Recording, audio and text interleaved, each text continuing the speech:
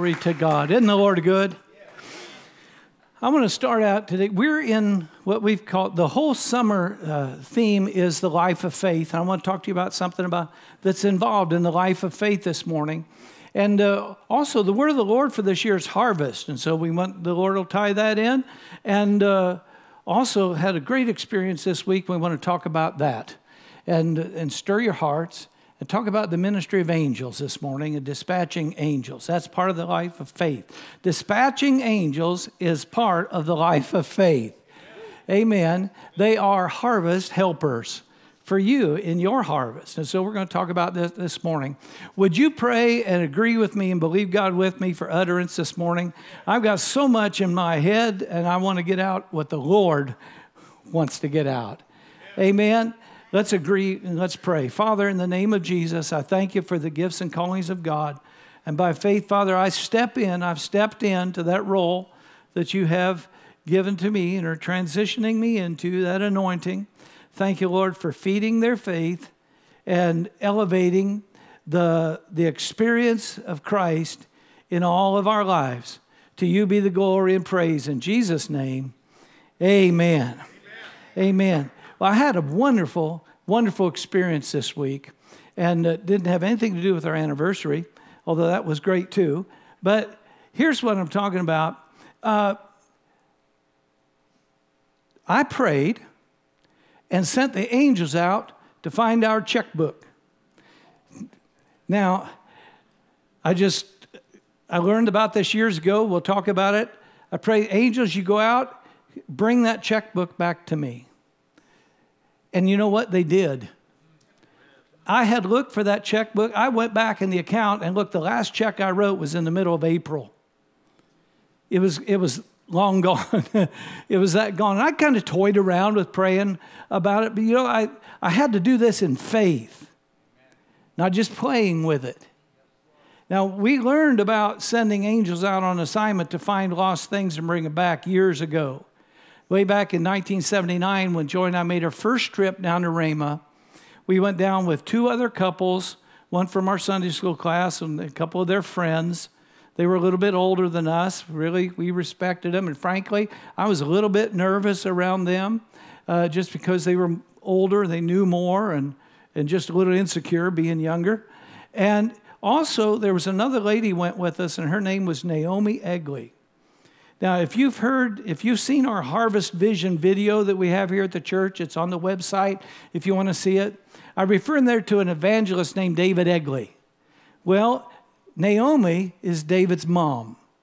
Naomi was a part of the church that Gary Crowell started in Mount Pleasant, and she was what the Bible would call a mother in Israel. Now, that means she was a woman of God. She knew the Lord. And she spent a lot of time in prayer and in studying the Bible. She was leading prayer groups. She was mentoring other women in the ways of the Lord. She knew God. And it was a 12-hour drive from our hometown to Rhema. 12 hours in a church van that the church loaned us. And all the way down there, Naomi was praying or she was sharing with us. And as she shared, she was a farm wife. They lived on a farm out in the country. And she was sharing with us how she would have jewelry that was missing or she'd lose something, not be able to find it. And she would pray. And, well, before I tell you that one, let me tell you this one. As a farmer, she would pray, she would command the angels. When the cows got out and got out into the corn, and a few farmers, you know, that's difficult to get them out of the corn. When the cows got out into the cornfield, she'd command the angels, she'd send the angels to go out and bring the cows back. And those cows would stop, turn around, and come back into the pen. When she lost things, she'd command the angels. And she's telling us this all the way down to Tulsa for 12 hours. You know, I'm 24 years old. I'm just learning some things. And here's this saint of God, this saintly woman of God, this very experienced person of God, telling us about these things and showing us scriptures about it. And she'd tell how when she lost things, she would send the angels out to get it, And she would open her back door in the morning, and there they would be in a brown paper sack on the back step. The angels bringing them back. And so we're hearing this thing, oh, and in case you're thinking, oh, I don't know if I believe that. Well, it's too late for me. I believed it and I've seen it. And we're walking in it and have been since that time. Because we got down to Tulsa to the meeting, and I stayed in an apartment with Gary Crowell and the guys, and the girls on the trip stayed in a hotel. Well, after the several days, we got ready to come home, and Joy couldn't find the money that we had set aside for the hotel room. I mean, looked all through her stuff, couldn't find it. Well, we stopped at a convenience store on the way out of town, and before we got out of the van, someone suggested, I can't remember who, suggested, let's send the angels out to bring it back. And by that time, yeah, let's do it. So we commanded the angels to go out and bring that money back. And you know, when Joy got up to the counter in that store to take care of her stuff and stuck her hand in her pocket, there was 3 folded up $20 bills. They brought the money back. Hmm? Yeah, hotels were cheaper then.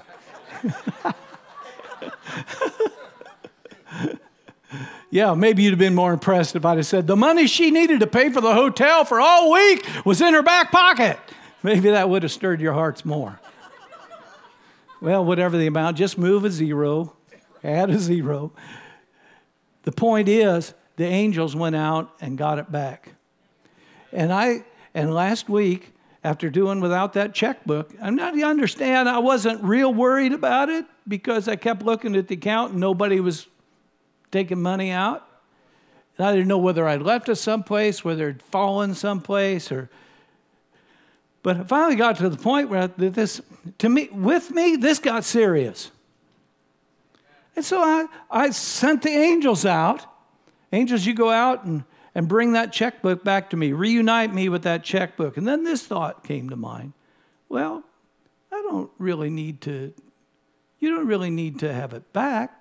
You know, you don't really need to put that much pressure on yourself to believe that you're going to have the checkbook back. Just that it's no problem.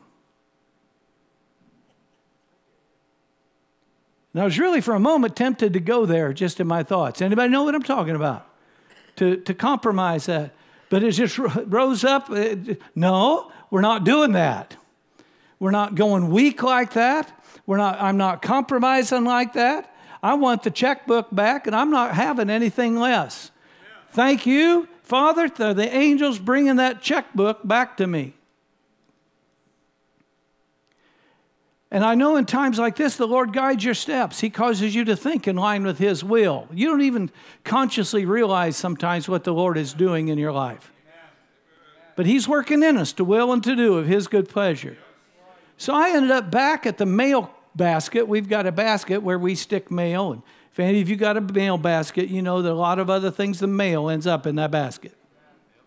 But I had gone through that basket a half a dozen times, taken everything out of it looking for the checkbook. The checkbook was not in that mail basket until the angels of God brought it back and stuck it in that mail basket. Hallelujah. And there it was. Glory to God. I've got my checkbook back. Hallelujah. Now, I had to do it by faith. Here's what I want you to catch out of this couple things.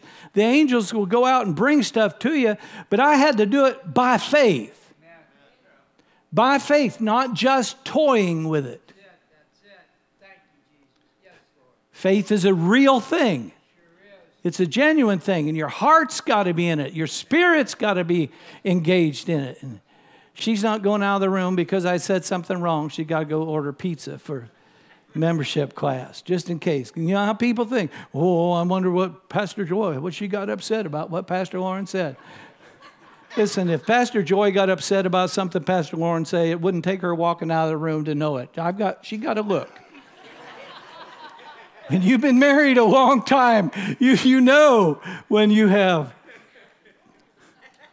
Well, thank you for laughing.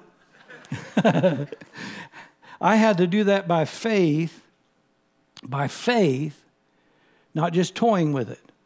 I had to be serious with it. I had to be genuine with it. I had to, the Gospel of John, Jesus said, those who worship me, worship God, must do so in spirit and truth. In other words, you've got to put your heart into it, not just your head.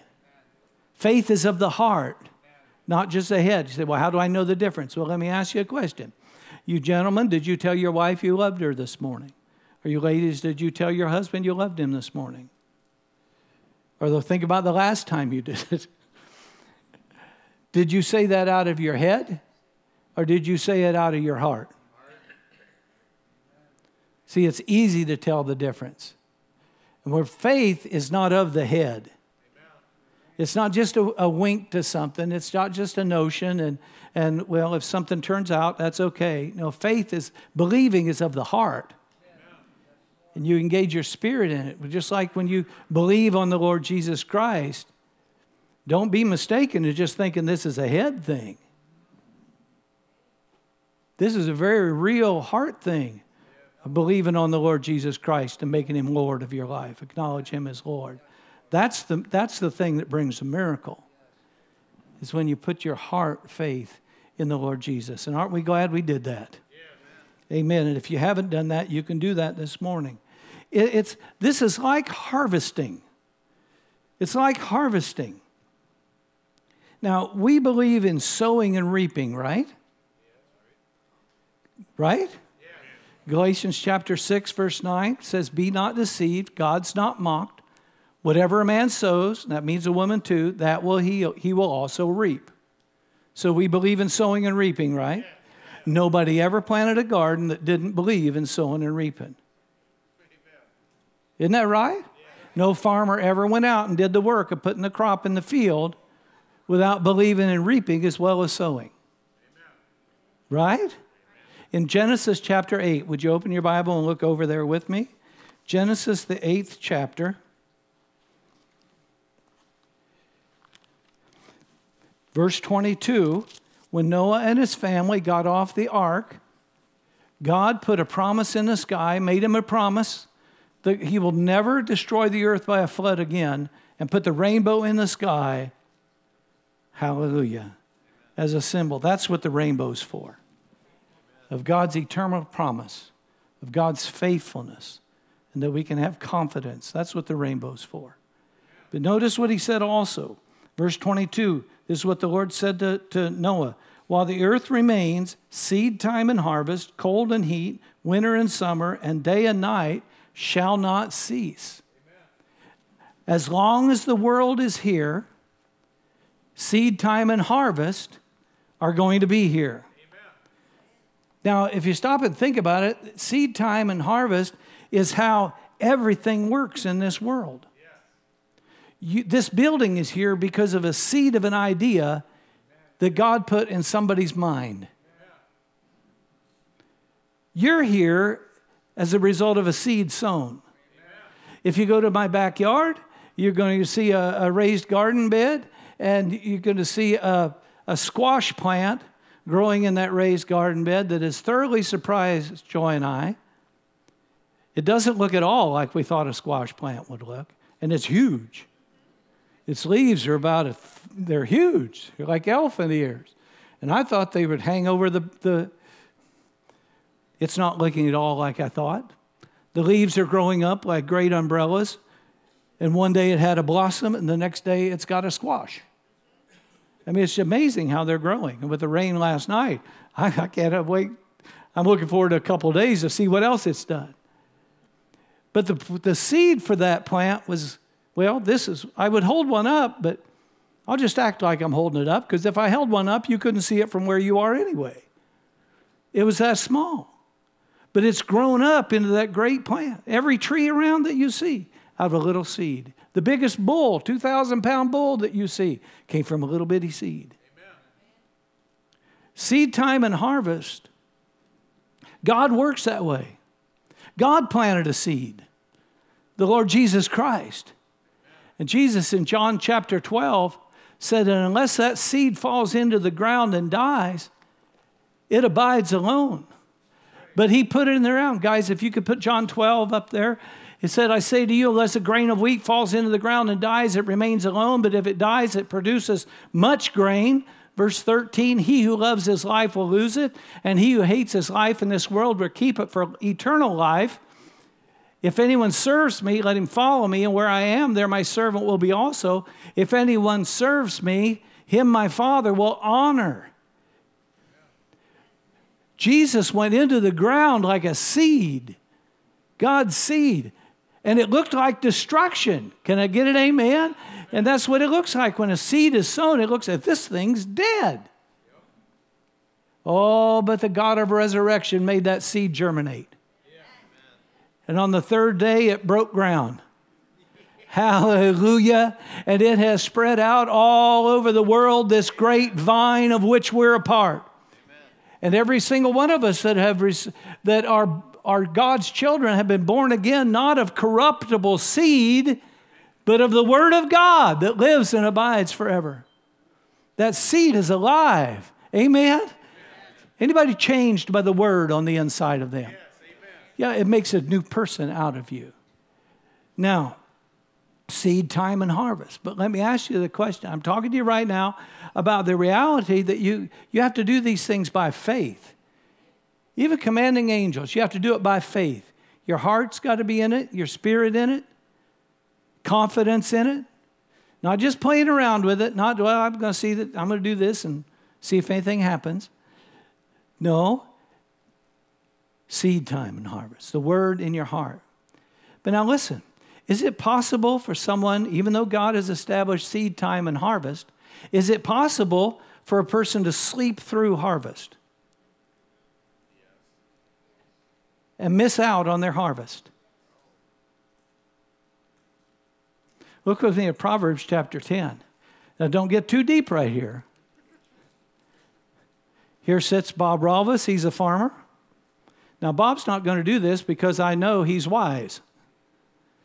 But I do know one farmer who's not a farmer anymore, because when you went over to his house on harvest day one day, he was sleeping in. Later on in the morning, he was still there. Later on in the morning for a farmer, you know, that's about 7:30. No, it's more like mid-morning. He's still sleeping. In harvest time. I know Bob's not going to do that. But in Proverbs chapter 10, but he could. How many understand that he could? Come on, there's no trick question. How many understand that he could sleep in? He could sleep all day. When harvest is out there, ready to be picked. I've got 2 tomato plants. I know you never get tired of hearing about my tomatoes. So that's why I keep encouraging you with them. Now, I've got these 2 tomato plants. And we'll leave out a lot of details. But God did make little green tomatoes. And given enough time, God's going to make big red tomatoes. Hallelujah. Those things are growing. We planted them and they're growing. But you know what? God's not going to make those tomatoes float off the vine and onto my kitchen counter. Sure is quiet in here. Here we're talking about the responsibility of harvesting. Our responsibility for harvesting. See, we sow, God grows, and we harvest. We harvest. We have to put action to it. We have to put our energy, our faith with it, and take action. I had to engage my spirit with what I said in order for the angels of God to respond. And if you'll do that, if you'll engage and you'll speak and you'll command those angels to go, they'll be your harvesters too. They'll bring stuff in. Is it possible for people to sleep through harvest? Could I have just toyed with that checkbook being gone and never addressed that genuinely and powerfully? Absolutely. I could have just drifted along and done without. even though it was God's will for me to walk in blessing and you to walk in blessing. You're blessed with all spiritual blessings in heavenly places in Christ. Listen, what did we read in Galatians 6:9 are referred to? Be not deceived, God is not mocked. That which a man sows, he will also what? Reap. What if he's sleeping and not reaping? Or what if he's expecting God to do the reaping for him? God's not... every farmer knows God's not going to bring your harvest in. No farmer is waiting for God to start up the tractor or the combine and bring in the harvest. Is it possible for someone to have sowed and sowed and sowed and end up with nothing or with very little, even though God's caused it to grow and grow and grow? Well, let's look at Proverbs chapter 10, verse 4. He who has a slack hand becomes poor. A slack hand means lazy or slothful or idle. Or you think about a tow rope for if you ever were a kid and rode a skateboard and you're like I did, and we had the rope tied on the back of the banana seat bicycle and we're riding down the street, or a tow rope when you're water skiing or on a tube, and the rope is slack. We know what slack is. And then we know what it feels like when the guy doing the pulling decides he's going to catch up all at once. It jerks. We want to call him a jerk. He deals with a slack hand, becomes poor, but the hand of the diligent, the energetic, the active, the steady plodder, the prudent one, becomes rich. Amen. The hand of who? The hand of the guy that sowed. The hand of the guy that goes out to the harvest. That's not mistaken that God's going to bring the harvest in. Verse 5, he who gathers in summer is a wise son, but he who sleeps in harvest is a son who causes shame. Is it possible for a believer to sow and sow and sow? See, in a lot of ways, I just want to wake us up here.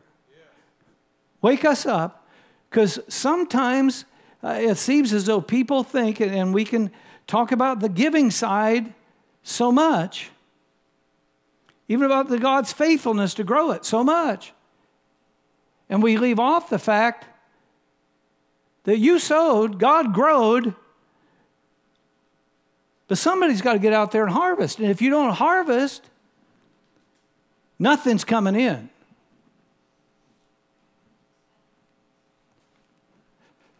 Sure is quiet this morning. I'm glad you're thinking about this. I'm trying to help us this morning.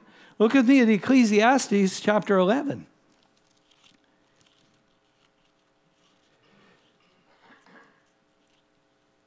And we're talking about the fact that we can send angels out. We do it by faith. We take action. We engage our hearts. Ecclesiastes 11, verse 4. He who observes the wind will not sow, and he who regards the clouds will not reap. Now, in the Bible in basic English, it says it this way. He who is watching the wind will not get the seed planted, and he who is looking at the clouds will not get in the grain. So is it possible to sow, to plant, and for God to grow it, and it not come into the barn? Yeah. If we're distracted. See, think back to my checkbook. Why didn't I do something more serious within 2 months of losing the checkbook? Well, there's probably a lot of reasons. But for one thing, I had my anniversary trip. Another thing, I had a funeral come up. Another thing, I had a wedding, and that kind of thing. Another thing, it was Mother's Day, and I wanted to build an elevated garden bed for my wife. Another thing, I'm moving 2 tons of dirt into the front flower bed and raising the rocks up. I mean, it's summertime. We got to get this stuff done.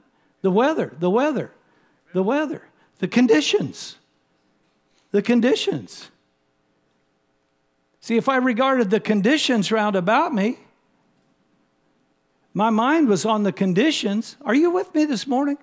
My mind was on the conditions instead of focused on what it needed to be focused on. And I went 2 months without knowing where that checkbook is. And it wasn't on God's end, because when I finally acted on the Word and acted in the faith that I know and the leading of the Holy Spirit, they brought it right in. So the harvest wasn't on God's end, and yet I was doing without. He regards the wind. See, we see the sowing part. We understand that if you look out, because we're in farm country, right? You know, I used to be a painter. You know, you look at the weather report. We going to paint today?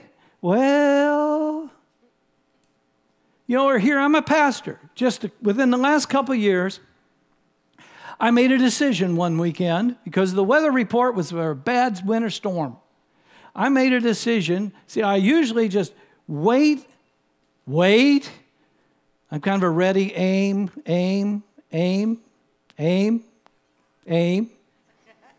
kind of guy. But I said, okay, I'm not going to do that. I'm going to give people a break and let them know early. So the weather report was bad for Sunday morning, a lot of snow, a lot of bad weather. I just canceled church. 9 o'clock Sunday morning, I'm standing out here, not a speck of snow on the ground, and no congregation either, except for the visitors that were coming that day that didn't know we'd canceled church. And see, if we regard the clouds, it'll keep us from sowing. We'll just forget. We just may forget. We just not put in the effort. It just moves on down the road. Going to do that someday. We never we never go to the seminar. We never read the book. We never listen to the message series. We never take the course. We never develop the relationship. Never sow. Why? Well, the conditions just weren't ever right for it. Now, we understand that if we never sow, it's just foolish for us to think we're going to change our life with a harvest, right? I mean, that doesn't make any sense at all. But we overlook the fact that in the same way that if we observe the clouds, we won't sow. If we regard the clouds, we won't harvest either. We won't take the... I don't want to get too heavy. Is it possible for a person to sleep through the harvest? And then is it possible for a person to get distracted by other things and not bring in his harvest, even though the harvest is there available? Yeah. And it's on our end. I want to just stir you up with these thoughts this morning. Hopefully you go out of here and spend some time this afternoon and this week talking over, if you're married, if you're in a relationship, talking over with your spouse, with your significant other, where might we be missing our harvest? Where is God leading us and we're not getting it? Look with me at Luke chapter 5. There's a perfect example. Luke chapter 5, verse 1. So it was, as the multitude pressed about him to hear the word of God, that he stood by the... And here's what I'm talking to you about, is we're going to loose angels this morning. We're going to loose angels. We don't have to be anxious. We don't have to be afraid. We don't have to be living in lack. The word of the Lord for this year's harvest. But how about, and harvest, reaching people for Christ. How many of you understand that takes finances? How many of you understand we could sleep through all summer and never do anything evangelistic? And never reach the people, never reach the harvest that God wanted us to reach. Why? Because we're so caught up with summertime. I mean, when I first came up to be the pastor 30-some years ago, one of the guys in the church came up to me when spring came around that first year, and he said, Pastor, you need to understand, when summer gets here, we're gone. And he didn't just mean he and his family. He meant everybody. He said, we're just, summer's short right here in Dubuque. Come on, you understand what I mean? And I get it. Summer's short here in Dubuque. We want to enjoy everything God's given us, right? But come on, give me a break. I'm not selling your camper out from under you. Though my flesh would like to. Now, let's go on. So it was, as the multitude pressed about him to hear the word of God. What I'm saying is that it's possible for just things to just slip away, to drift, for us to not engage like we need to, when if we would, we'd bring the harvest in. Our lives would change. We're not missing it on the sowing end. You're a lot of you are givers. You're not missing it on the sowing end. Let's make sure we don't miss it on the harvesting end. Right. Hallelujah. Wouldn't that be a shame? If you just give, and it'd be on, let's go on. So it was, as the multitudes pressed about him to hear the word of God, that he stood by the lake of Gennesaret, and so Jesus was there. He saw 2 boats standing by the lake, but the fishermen had gone from him and were washing their nets. And he got into one of the boats, which was Simon's, and asked him to put out a little from the land. And he sat down and taught the multitudes from the boat. Now, let's get this. Here were fishermen. They worked the night shift. They'd worked all night, and they caught nothing. And they were back there cleaning their equipment. Cleaning up, checking all the knots, getting everything, putting everything away. And here's a preacher that comes up and asks them to use their boat, and so they put out a little bit from the land, and it's just the way sound waves carry. It was like an amphitheater then, just taught from the boat. And then, so they sowed. How many of you agree they sowed? Yeah. They sowed. I mean, they'd been up all night. They were working hard. I mean, if you're up all night and you're working hard and you're just about, I remember when I was painting with my dad. We'd paint all day, and then, about 15 minutes before quitting time, we'd start washing out brushes and stacking up ladders. And man, it was so nice when we got the last ladder stacked up. Maybe if it was a job, we found some bushes to stack them up behind, or if necessary, we put them back on the top of the truck and loaded them, tied them down. It was so nice. I mean, 90-some degrees out, 80-some degrees out. You've worked all day running up and down ladders. You're hot, you're sweaty. If you've been scraping paint, you got chips all over. So nice that, man, I'm done. It's quitting time. Time to go home. These guys are sweaty, they're stinky, they're tired. And it's not paid off. And now they're asked to not go home. I mean, we're planning on going home. I'm going to go home. I'm going to drink some iced tea. I'm going to watch a show on television, and then I'm going to go to bed. No, there wasn't any TV. But you understand what I'm saying? They're ready. I mean, they're still there, but their minds are probably already halfway home. And he says, let me use your boat. So they do it. They let him use their boat. And then in verse 4, it says, when he stopped speaking, he said to Simon, launch out into the deep and let down your nets for a catch. What's he saying? He's saying, you need to go a little further. You need to work a little harder. You need to reach a little deeper. You need to get out further from your comfort zone.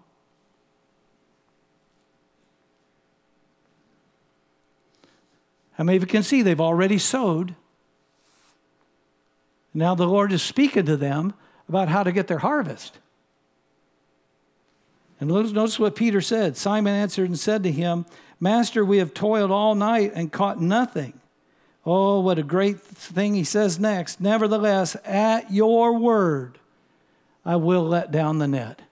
There's the key right there. At your word.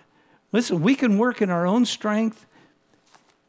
We can toil and labor. It's the earth curse system, Genesis says, because of Adam's sin.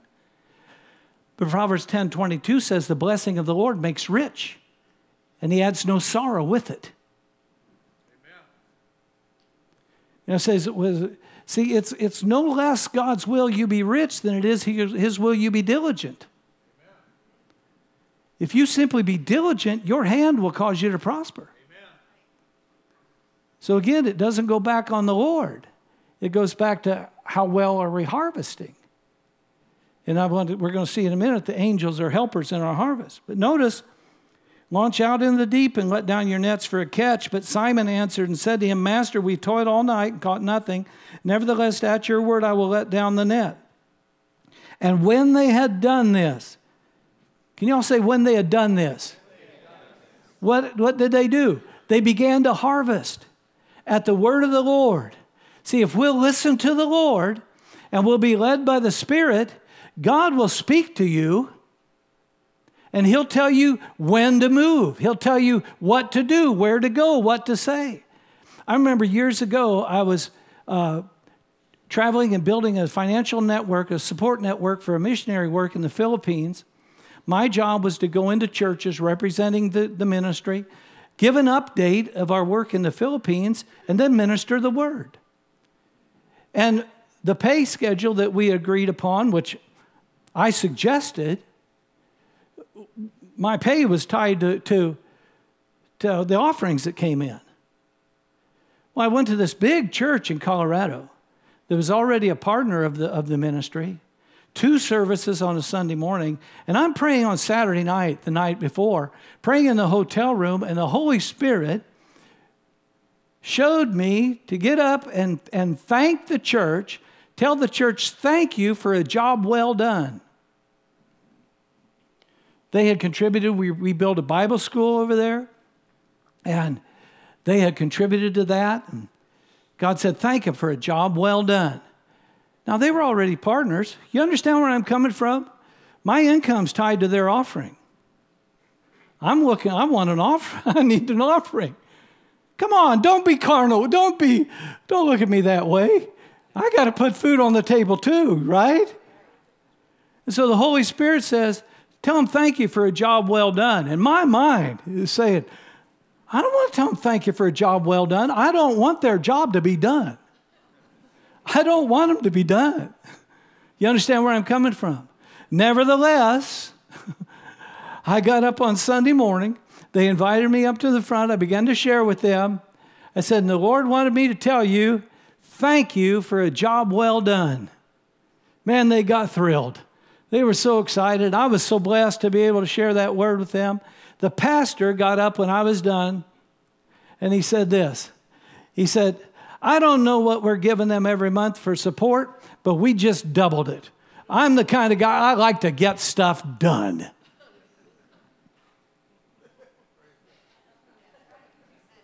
Now, see, you could take that and think all I'm interested in is money, but I'm not. The reason I'm sharing that with you is to help. It's an example of God leading me in the field that I was in, what to say and what to do in the setting in order to be successful. If you're a homemaker, if you're a carpenter, if you're a builder, whatever is your field, if you're a lawyer, if you're a realtor, whatever your field is,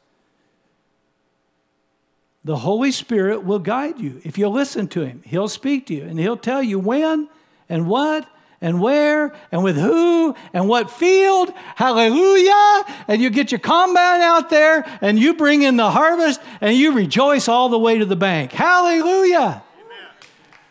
Not only that, but God gets glorified. Amen. And He's pleased. And you get to sleep better at night. And your family gets provided for better. And you feel like a more worthwhile provider. And a more successful, amen? Amen. Is it possible for someone to sleep through harvest, even though they've sowed and God's growed, and they sleep through harvest and not get anything? Yeah. Yeah, but if we'll listen to God and we'll act, just like I acted, sending out those angels to get that checkbook back. Are you with me so far? Amen. Now, understand this. There are countless angels sent to bring blessings to God's people. There are countless angels. In the book of Hebrews chapter 12, verse 22, it says that we haven't come to a fiery, thundering mountain with the voice of God that scares the people that hear. We've come to the city of God, the New Jerusalem, to the spirits of just men made perfect. We've come to an innumerable company of angels. There's so many angels out there, you can't count them. In 2 Kings 6, the prophet's servant was so scared because the enemy army was camped round about them, and it looked like sure destruction. And the prophet said, don't be afraid. Those that be with us are more than those that be with them. And he prayed, open his eyes, and God opened his eyes, and the area round about was filled with angels, ready to fight for them. Listen, is John, in Matthew chapter 18. Would you look there quickly with me? Matthew chapter 18.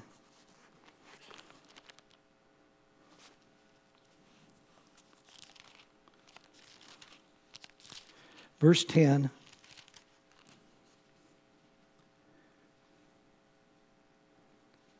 Take heed, Jesus said, the people had a bad attitude toward kids. And Jesus to his disciples said this, take heed that you do not despise one of these little ones. For I say to you that in heaven their angels always see the face of my Father who's in heaven. And I want you to know you don't lose your angel just because you grow up. Amen. Psalm 91 says God has given angels assignment to watch over you. And finally in Hebrews chapter 1, let's look there, and then we're going to act on the word. Anybody stirred toward harvesting? Amen. Glory be to God.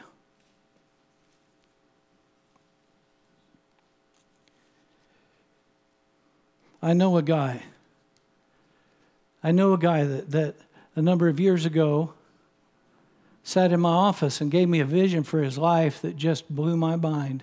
He was so young and going to excel and achieve and even retire at a young age. And I've watched him as he sowed, and he's applied himself. And just the other day I was talking with him, and he was almost giddy at the amount of money they were bringing in through their efforts. It's just almost ridiculous, the amount of money they're getting paid. What is it? It's the blessing of the Lord. He's harvesting. He sowed. Don't get me wrong. Financially, he sowed. But he's also sowed into himself, sowed into his field. He's developed. He's walked with the Lord, being led by the Spirit. Hallelujah. And the blessing of the Lord is making him rich. Amen.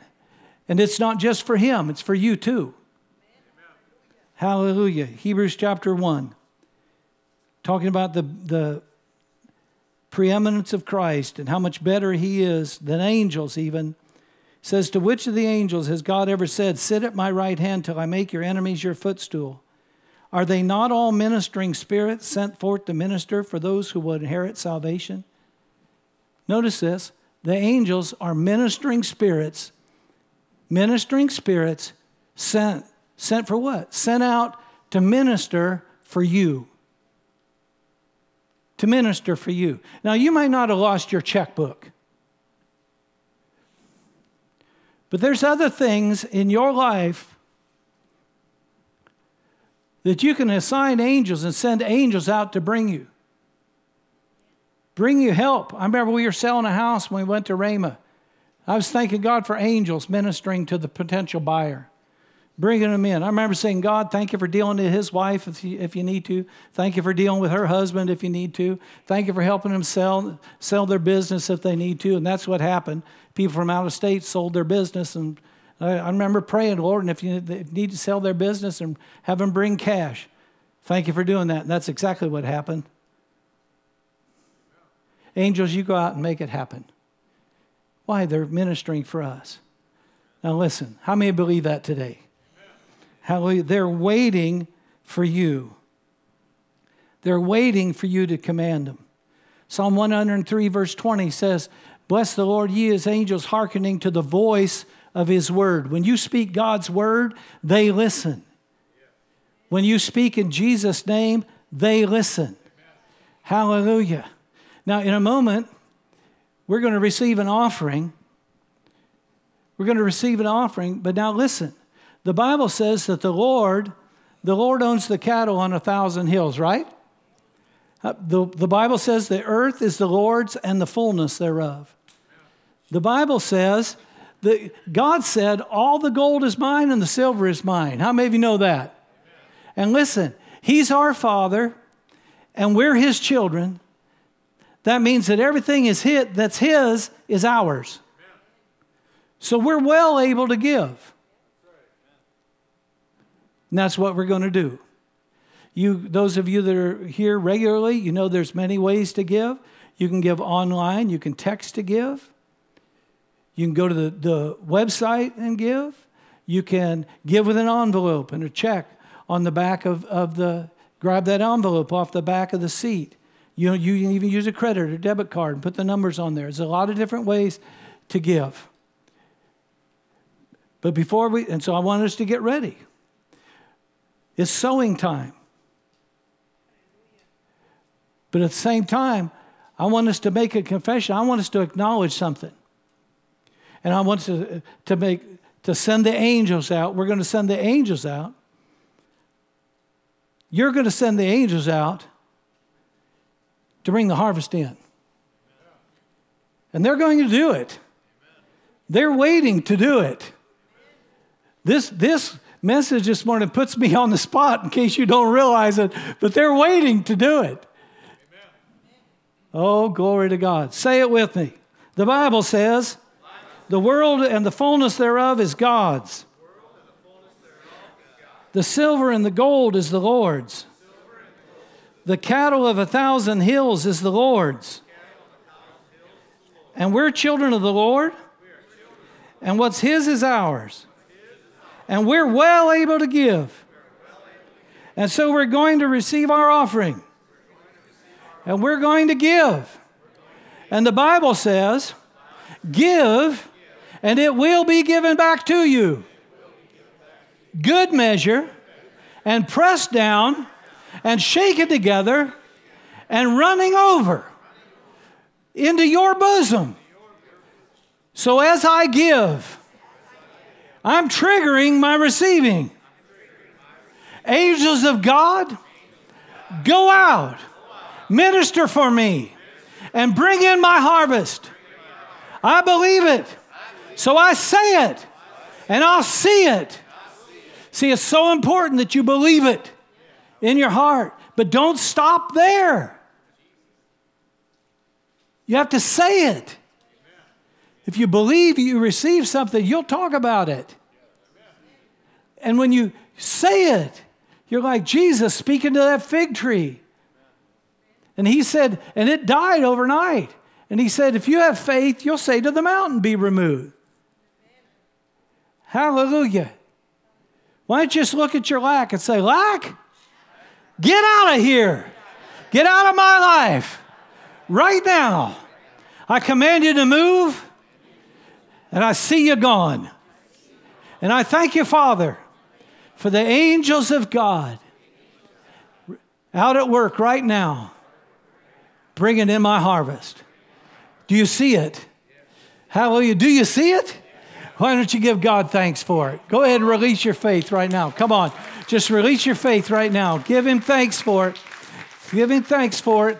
Come on. If that's all the thanks you got, hallelujah. Come on, give it. If you see it coming in, let's take a moment. Let's let it be real right here. Real right here. We're not playing with this morning. Hallelujah. Things are changing. Things are changing. Hallelujah. Thank you, Lord. Thank you, Lord. Thank you, Father. Thank you, Father. Thank you, Father. Oh, hallelujah. How many believe things just changed? Now keep on believing. Hallelujah. Glory to God. Look at that guy standing and praising God. Look at her standing and praising God. How many of the rest of you believe that God's doing something right now? Come on, let's give Him praise. Hallelujah. Glory to God. Just like we sang, He turned our mourning into dancing. Hallelujah. He gave us beauty for ashes. Oh, glory to God. Father, thank you. Thank you. Thank you. Thank you. Thank you. Thank you. Hallelujah. I'm not trying to manipulate anybody, but I'm telling you, praise is the voice of faith. And when you come in on Sunday morning, this can't be just a Sunday morning deal. We're coming in to meet with God. Hallelujah, to do business with Him. And I believe things changed.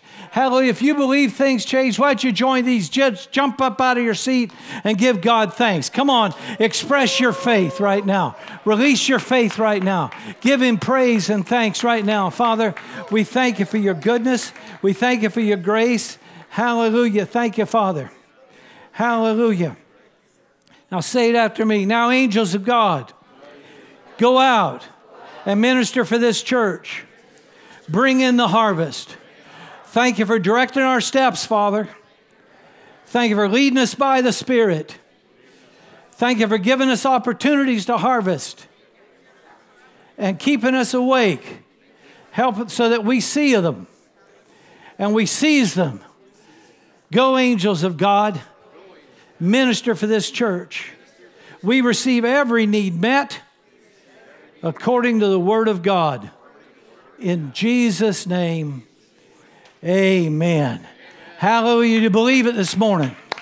Glory to God. Hallelujah. I tell you, the anointing is in this place. God is doing something in this place. Glory to God. I don't want to wrap up just too quick. I want us to can you lift your voice, and even on behalf of somebody else in this room that God has moved, lift your voice as though it was you getting a breakthrough. He's the God of the breakthrough.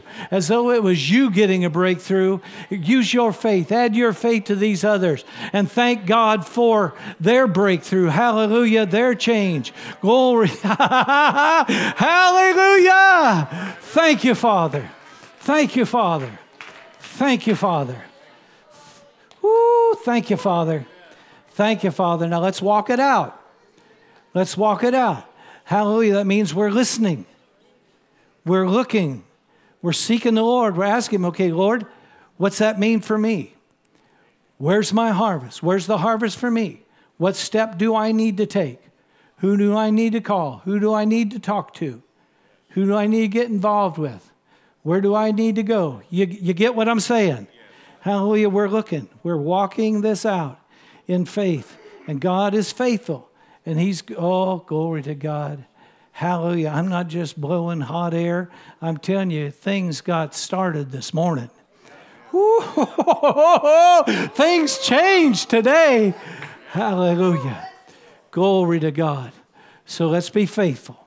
Praise the Lord. Give in the offering like the Lord would lead you. Hallelujah. Trust God with us. Believe God with us. Because so every need is met. Praise the Lord. And if you have never accepted Jesus Christ as your Lord and Savior, He came and He died as that seed.